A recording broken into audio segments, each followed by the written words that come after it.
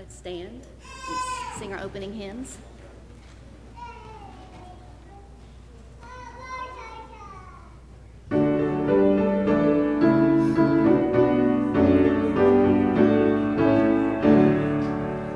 We will glorify the King of Kings.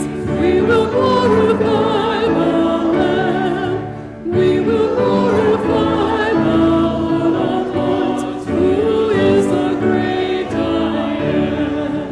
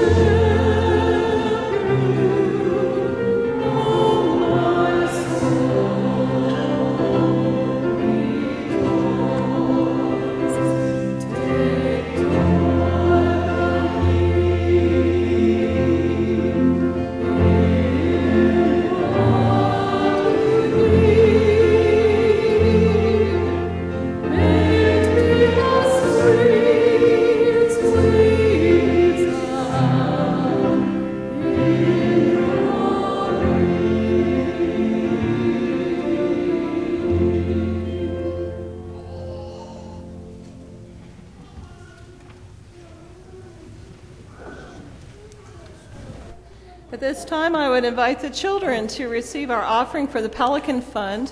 This is our last Sunday this month to receive offerings to be used at the Oswego Correctional Facility. The children chose this particular mission project. They will be providing art supplies for mental health activities for the inmates at the Oswego Correctional Facility.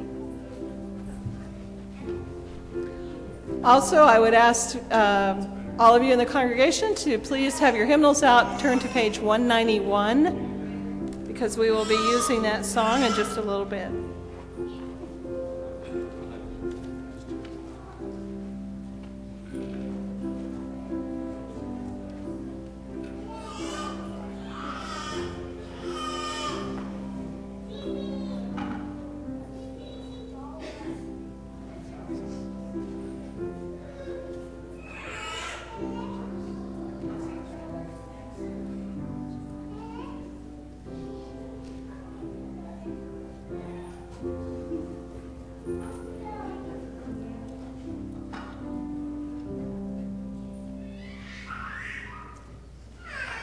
Good morning. Okay.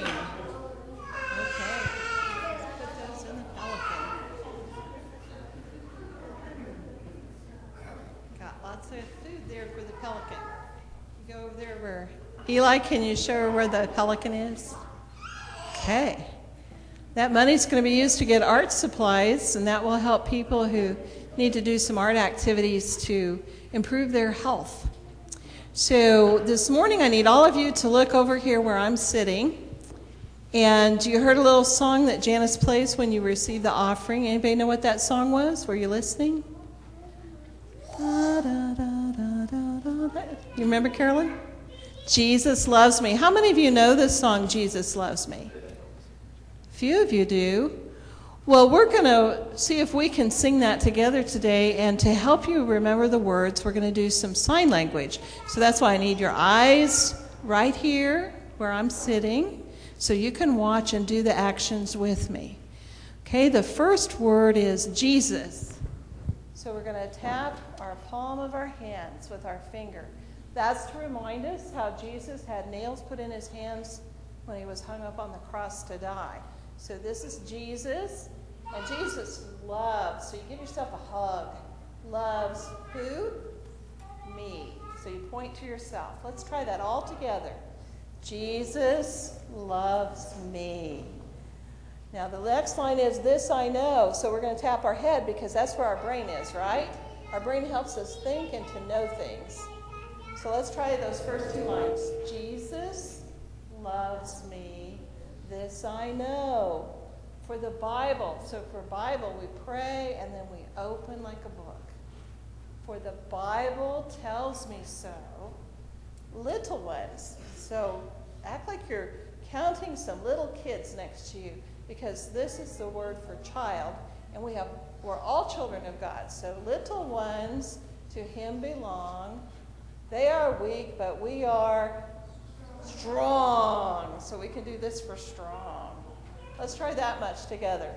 Jesus loves me. This I know, for the Bible tells me so.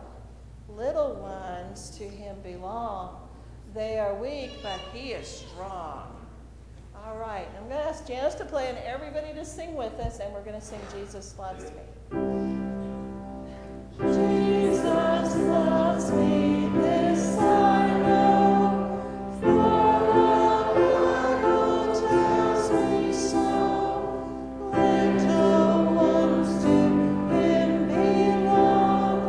They are weak, but he is strong.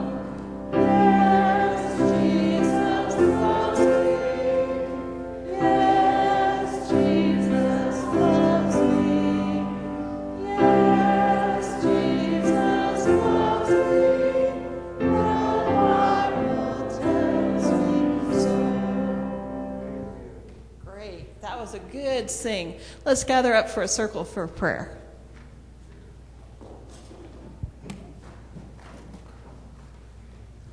Your little finger there.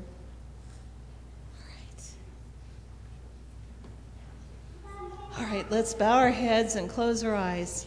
And we say, thank you, God. We appreciate all the things you've given us, and we thank you for each of these children that are here today. We thank you for Jesus, who loves us and is our friend and never leaves our side. We can always turn to Jesus because Jesus loves us. And be with each of these children as they enjoy some playtime this weekend and as they go back to school. Protect them and bring them back safely. Amen. Do we have children's church today? Is there somebody doing children's church? If not, there are some bags out there. You can get an activity bag to sit in your pew with. Okay? And you can go back to your families.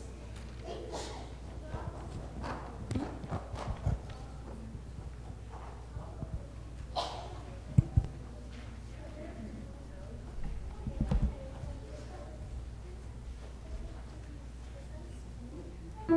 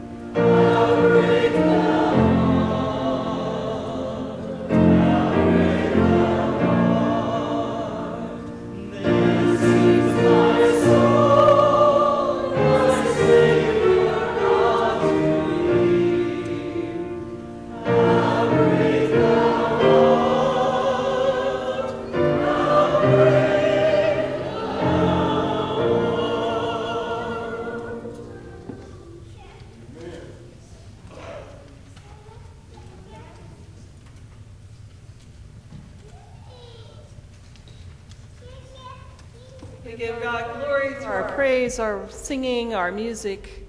I hope that you enjoyed that, a little different than what we usually do. And Jamie tried to pick from the list of favorites that you all submitted when we did the survey a few weeks ago. And we will do this again one of these times. And in case you were wondering, the reason I had you turn in your hymnal to page 191, I intended for us to sing the second and third verses of Jesus Loves Me, but we'll do that next week. We don't often sing beyond the first verse, so we will do that later. Our scripture reading this morning comes from Exodus chapter 3, verses 1 through 15. Moses was keeping the flock of his father-in-law Jethro, the priest of Midian. He led his flock beyond the wilderness and came to Horeb, the mountain of God. There the angel of the Lord appeared to him in a flame of fire out of a bush. He looked, and the bush was blazing, yet it was not consumed. Then Moses said, I must turn aside and look at this great sight and see why the bush is not burned up. When the Lord saw that he had turned aside to see, God called to him out of the bush, Moses, Moses. And he said, Here I am. Then he said, Come no closer. Remove the sandals from your feet, for the place on which you are standing is holy ground. He said further, I am the God of your father, the God of Abraham, the God of Isaac, and the God of Jacob. And Moses hid his face, for he was afraid to look at God. Then the Lord said, I have observed the misery of my people who are in Egypt. I have heard their cry on account of their taskmasters. Indeed, I know their sufferings. And I have come down to deliver them from the Egyptians and to bring them up out of that land to a good and broad land, a land flowing with milk and honey, to the country of the Canaanites, the Hittites, the Amorites, the Perizzites, the Hivites, and the Jebusites. The cry of the Israelites has now come to me. I have also seen how the Egyptians oppressed them. So come, I will send you to Pharaoh to bring my people, the Israelites, out of Egypt. But Moses said to God, Who am I that I should go to Pharaoh and bring the Israelites out of Egypt? He said, I will be with you, and this shall be the sign for you that it is I who sent you. When you have brought the people out of Egypt, you will worship God on this mountain.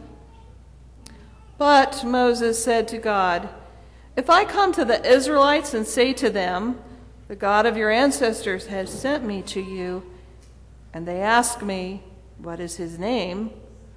What shall I say to them? God said to Moses, I am who I am. He said further, Thus you shall say to the Israelites, I am has sent me to you. God also said to Moses, Thus you shall say to the Israelites, The Lord, the God of your ancestors, the God of Abraham, the God of Isaac, and the God of Jacob, has sent me to you. This is my name forever, and this my title for all generations. The word of God for the people of God. Thanks be to God. After fleeing Egypt, where he's wanted for murder, Moses settles down in Midian.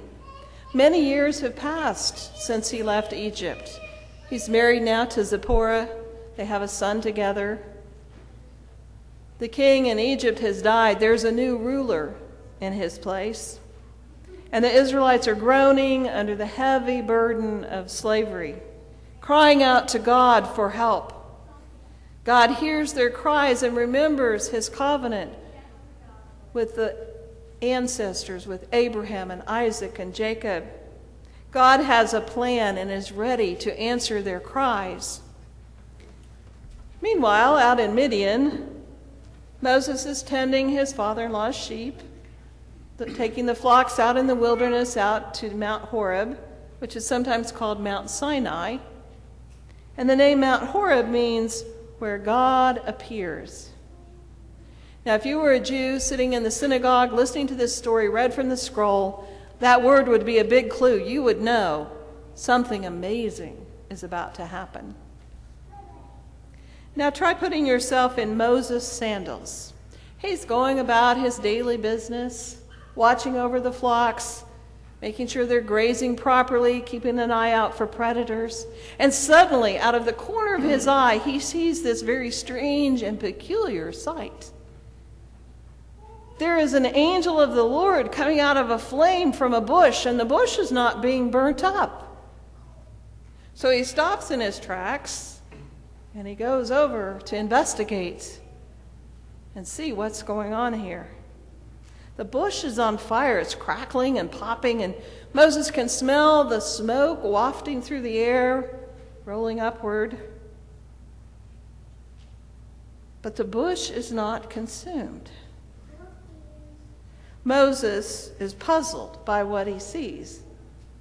He's irresistibly drawn to go over and investigate, and so he comes closer. Close your eyes and imagine yourself as Moses. God's voice calls to you, Moses, Moses. And he answers, here I am. God says, come no closer. Remove your sandals from your feet, for the place on which you are standing is holy ground. Pretend you're Moses. If you're able, slip off your shoes.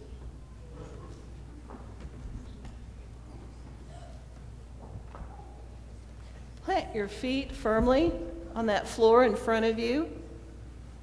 Wiggle your toes. You can feel the softness and the texture of the carpet. You are on holy ground. We are here in the sanctuary where we praise and worship God, where our words of our Lord's Prayer that we say together rolls out across the airwaves through the universe. The candles flicker on the altar, reminding us that Christ, the light of the world, is present here with us. We are on holy ground. God is here in this room. God is with Moses on Mount Horeb. God is so powerful and mighty, almighty and splendid. All those words we sang in our songs today, Moses hides his face because the belief is that if anyone looks on the face of God, they will not live because God is so wondrous. God speaks directly to Moses. He tells Moses, I've got a job for you to do. God wants Moses to bring the people of Israel up out of slavery into a land of milk and honey. Now, does Moses feel worthy of this call from God? No. He objects. Who am I that I should go to Pharaoh, the mighty king of Egypt, to bring these people out of slavery? I'm not worthy. God answers back, I will be with you. Does this reassure Moses? No. But Moses said to God, Moses again resists God's calling. How will these people know that this is for real? You say you're the God of our ancestors, that you're the one who is sending me, but tell me, what name should I give them? I am who I am. Thus you shall say to the Israelites, I am has sent me to you. God says, this is my name forever, my title for all generations. A biblical commentator points out that this answer that God gives Moses is sort of like what parents get out of a teenager. Where are you going? Out. In other words, I'm going where I'm going. It's an answer, but it seems rather circular. And so we wonder, is God playing a little joke on Moses in this conversation, or is God just being mysterious? Or is he trying to say, I exist, and I am with you always, for all time? The dialogue takes a turn here and continues to be a call from God and a response from Moses. And if we were to read beyond today's scripture for 24 more verses, we're going to get this back and forth going on. Moses raises all sorts of objections to God's calling him. I can't do this. Suppose they don't believe me or listen to me, but say, the Lord did not appear to you. Well, that seems to us like a pretty sensible objection. I mean, imagine if you were to go home and tell your family and your friends, I spoke to God today. God appeared to me in a burning bush. Would they believe you? They might be checking you into a special hospital. We get where Moses is coming from. God says, okay, you think they'll need proof? I'll give you proof. Take your staff and throw it on the ground. And Moses does this and it becomes a snake. And God says, now pick it up by the tail. I'm not sure I'd want to do that, but pick it up by the tail and it becomes a staff again. And God says, Moses, put your hand inside your cloak and then pull it out. And his hand is covered with a horrible skin disease. And he says, now put it back in your cloak. And when Moses takes it out again, it's fully restored. And God even gives him another proof, a third one, in case the first two don't do the trick. But still, Moses objects. I can't speak with eloquence. I stammer and I stutter. And God promises, I'll give you the words that you need. But Moses pleads with God and says, oh, my Lord, please send someone else. Wow. Don't you think God might be getting a little irritated at this point? Sure enough, God is angry. And can't you just hear the tone of voice when God tells him that, fine, your brother Aaron will be your mouthpiece. And I will give you the words, and then you will teach Aaron what to say, and Aaron will speak on my behalf and yours. We're totally justified in calling Moses the reluctant prophet. He argues with God. He resists God's calling. And this seems to be typical in our Old Testament readings. Think about Gideon. He required several proofs before he was willing to answer God's call to him. Or how about Jeremiah, who believes he's too young? He says to God, truly I do not know how to speak, for I am only a boy. Moses feels unworthy and inadequate. He's reluctant to speak to the Israelites and the Pharaoh. When we read the Bible, it seems that many of God's great servants hesitate and have to be convinced before they will respond and say yes to God. We are also full of excuses. I'm too old. I don't have the skills that are needed. Find someone else to do it. Other times we simply don't recognize God's voice, and so we fail to hear the call. Reminds me of a woman that I knew years ago. We were at a membership care committee meeting at the church, and she came in one evening, and she shared what had happened to her recently. She'd received a newsletter from her previous church before she had moved to where we were. And in the newsletter, there was an article about how this church had started a prayer quilt ministry, where people made quilts and then they were prayed over and then given to people who were in the hospital or students going off to college or somebody who just really was in need of comfort and prayers. And she described how she was intrigued by this article because she also was a quilter.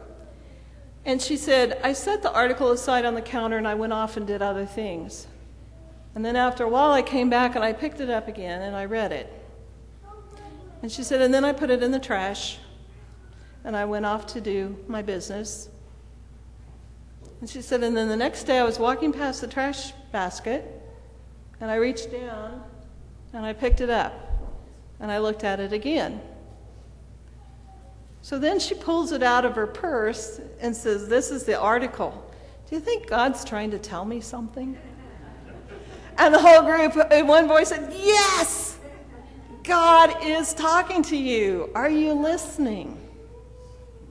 Well, she did listen. And she began a prayer quilt ministry at our church. And this quilt that's up here on the altar is one that she made that was prayed over in worship services. And it was brought to me when I had my knee replacement at the end of April. When I wrap myself in that quilt, I can feel God's love transmitted through human hearts and hands. And I could tell you many other wonderful stories that have been a result of her answering God's call to this ministry. And I know there are people in this congregation who have heard God's call and have answered the call. Here's the thing, though. We get a choice. God does not coerce us. We get to choose how we respond. God desires God's kingdom to be built here on earth, but it requires our participation. God will bring the people of Israel out of Egypt, but it requires human agency to effect that will. And because we have the freedom to question, resist, or choose to obey, oftentimes God's will is not carried out. And we can see that in our world today. There are places that are in chaos and shambles because people have ignored God's cry for help, God's request for us to do something. People turn a deaf ear to God. We love to sing the song, "Here I Am, Lord." Whenever I sing it, I feel like I should take off my shoes because the words and the melody, it speaks of all that is holy. But I'm also reminded that it's the final refrain that is critical. I will go, Lord, if you lead me. I will go. This is what Moses finally said to God. I will go. In the end, Moses accepts that he can trust God, that God will provide whatever is needed for him to answer that call, to carry out that mission, to accomplish God's will. Where God wills, there's a way. Perhaps God has been tugging at your heart to do something. Maybe it feels like it's something small and trivial, and yet it would make a world of difference to someone else. Or maybe it's something gargantuan, but you're just hesitant to take the first step. This week, pause in the busyness of your daily life. Turn aside from your path. Take off your sandals. Experience God's presence and listen for God's call on your life. And be ready to say yes. I will go, Lord, if you lead me. I will hold your people in my heart.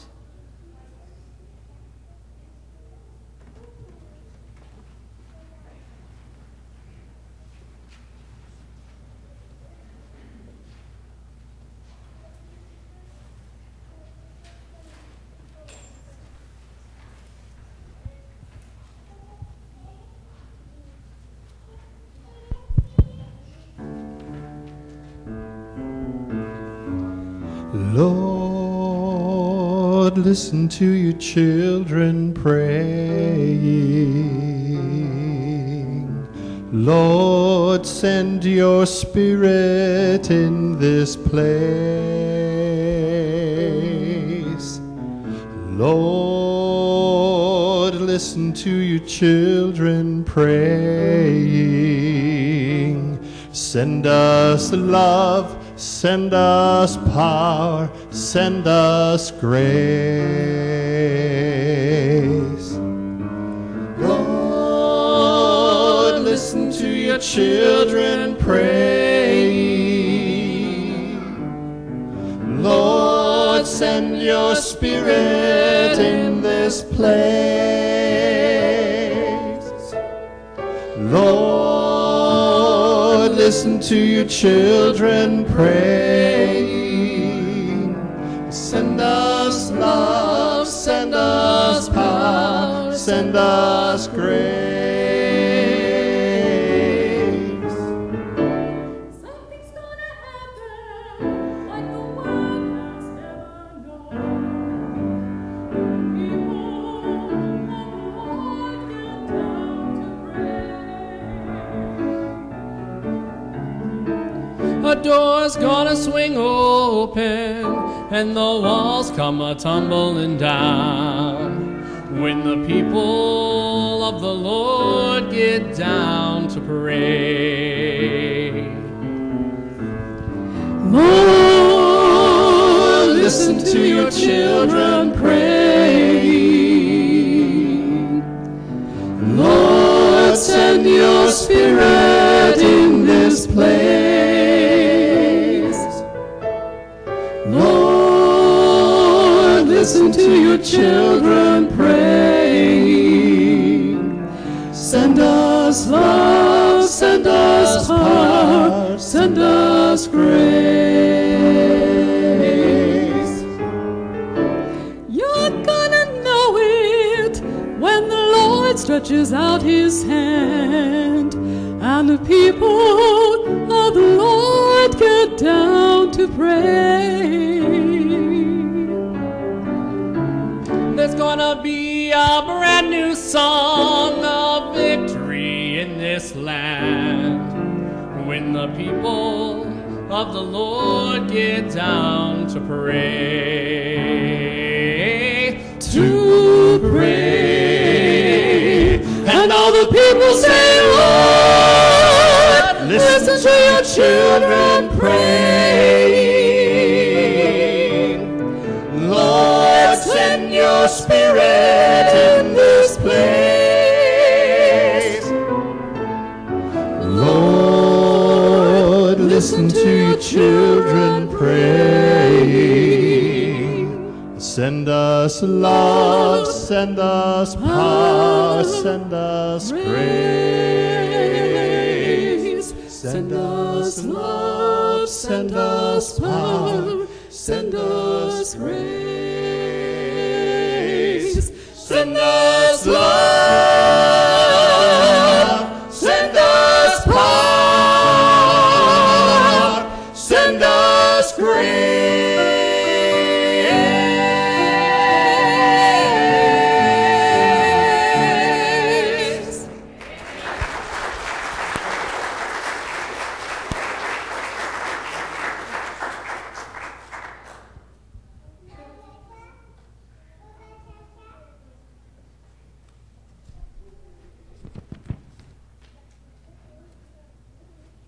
We come now to our time of sharing our joys and our concerns with one another. If you have a joy or concern, if you'll raise your hand, the folks will bring you in. Lonnie. Who art in heaven, hallowed be thy name. Thy kingdom come, thy will be done, on earth as it is in heaven. Give us this day our daily bread, and forgive us our sins, as we forgive those who trespass against us. And lead us not into temptation, but deliver us from evil. For thine is the kingdom, and the power, and the glory forever. Amen. And now if the ushers will come forward to receive our gifts, our tithes, and our offerings.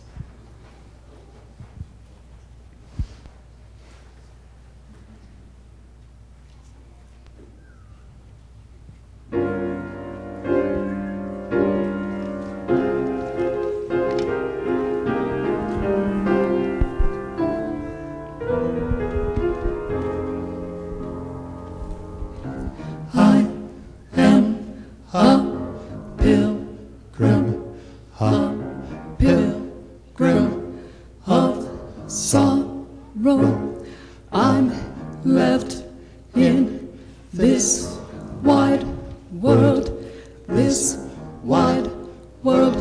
alone. Ain't got no hope, got no hope for tomorrow.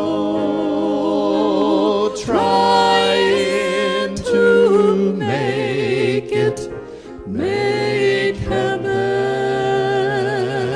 my home. I am a poor pilgrim, a poor pilgrim of sorrow. I am left in this old wide world, this old wide world. Alone, I ain't got no hope, got no hope for tomorrow.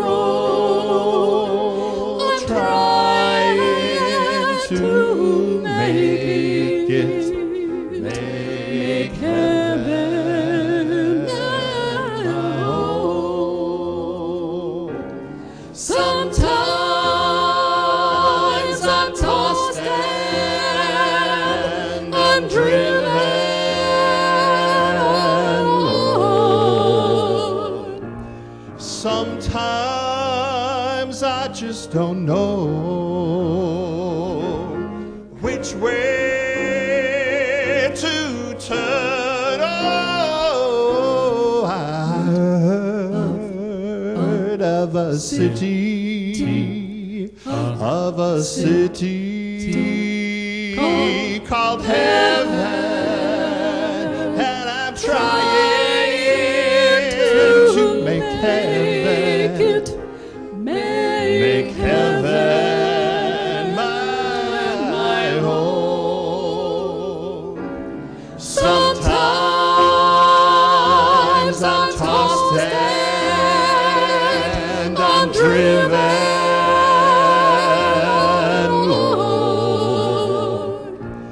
Sometimes I just don't know which way to turn. Oh, I heard of a city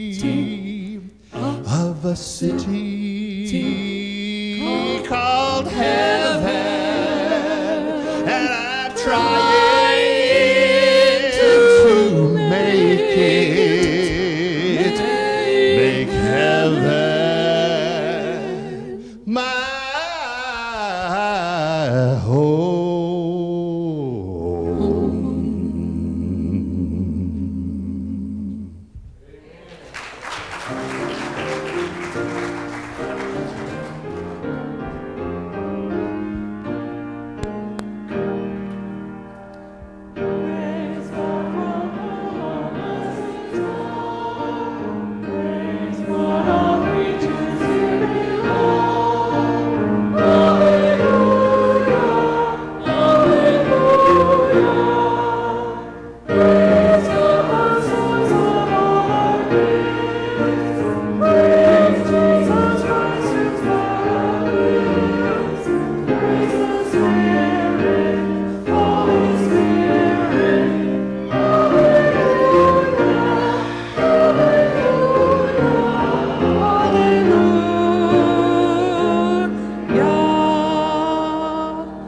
God, we lift up these gifts to you. We ask that you would dedicate them and bless them for your use here on earth, that they might be magnified and put to glory in your name.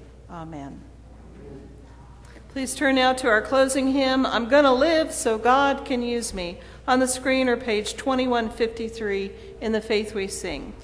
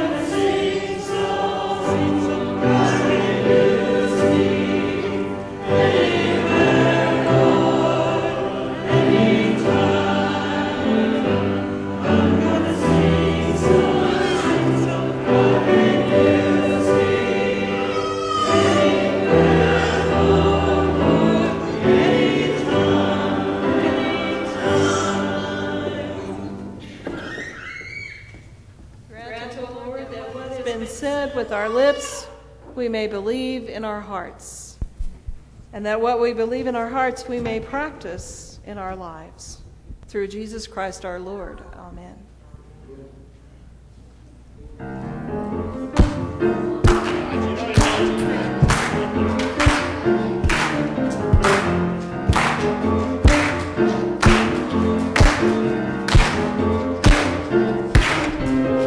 Put your hand in the hand of the man who stilled the water.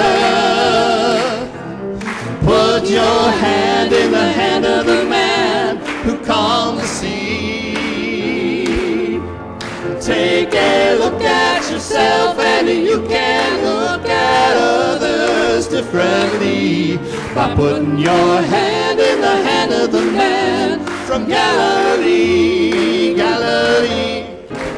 Every time I look into that holy book, I want to tremble. I want to tremble. When I read about the part where the carpenter cleared the temple. Oh, yes, he did. For the buyers and the sellers were no different fellas than what I profess to be. Look in the mirror now. And it causes me shame to find all the people we should be. Put your hand in the hand of the man Who stilled the water. Put your hand in the hand of the man Who calmed the sea. And take a look at yourself and you can look at others differently by putting your hand in the hand of the man from Galilee, Galilee. My mama taught me how to pray before I reached the age of 7. And when I'm down on my knees, that's when I'm close to heaven. Well, Daddy lived his life with 2 kids and a wife, and he did what he could do. And he showed me enough of what it takes to get you through. You gotta put your hand in the hand of the man who stilled the water. Put your hand in the hand of the man who calmed the sea. Take a look at yourself and you can look at others differently by putting your hand in the hand of the man from Galilee, Galilee. Now put your hand in the hand who stilled the water. Put your hand in the hand of the man who calmed the sea. Now take a little look at yourself and you can look at others differently by putting your hand in the hand of the man from